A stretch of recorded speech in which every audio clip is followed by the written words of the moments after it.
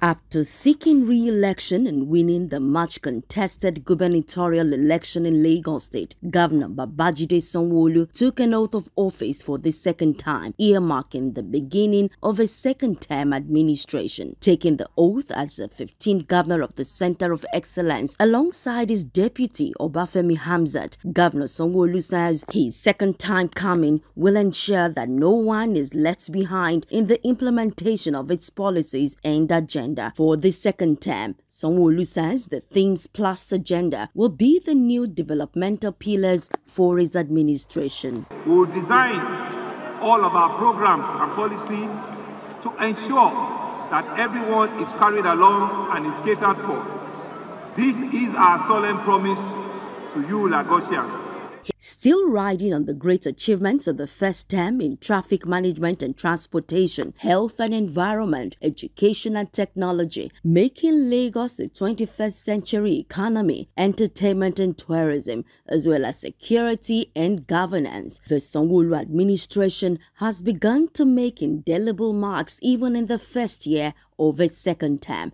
Managing the economic challenges that came with the fuel subsidy removal, Governor Sanwo-olu and his team swung into action with designing a number of initiatives and palliatives that can help cushion the effect and hardship Nigerians are going through. First off, the governor asked that 50% rebate be given on all public transportation, be it road, rail and water, free delivery at government-owned hospitals, and rearranging work schedules for civil servants to accommodate more work-from-home days, amongst others. In order to upscale the intermodal transportation drive of the Sanwo-olu administration, President Bola Tinubu was in Lagos to officially commission what is adjudged the first rail project to be conceived and completed by a single administration, the Red Rail Line. The first phase of the Red Line, which runs from Agbado to Marina with iconic stations in Agege, Iju, Ikeja, Oshodi, Mushi, amongst others,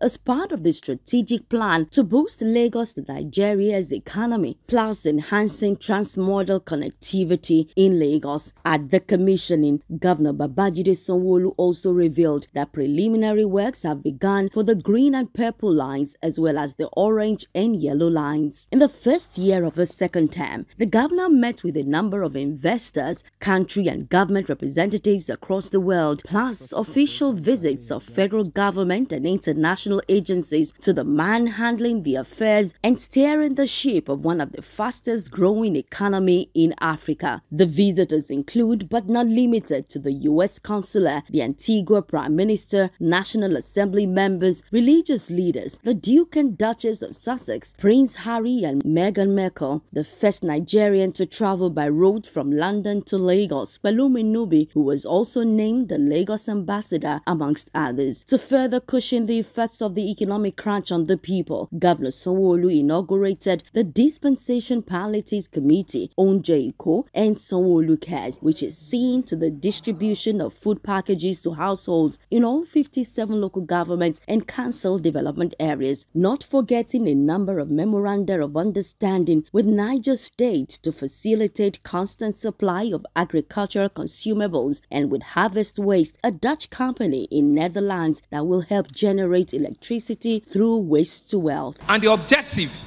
is for us to be able to ensure that food is not one of the issues that will continue to challenge the vulnerable in our society. That government must be able to show up and show up well to all of you and to be able to support you at this difficult time.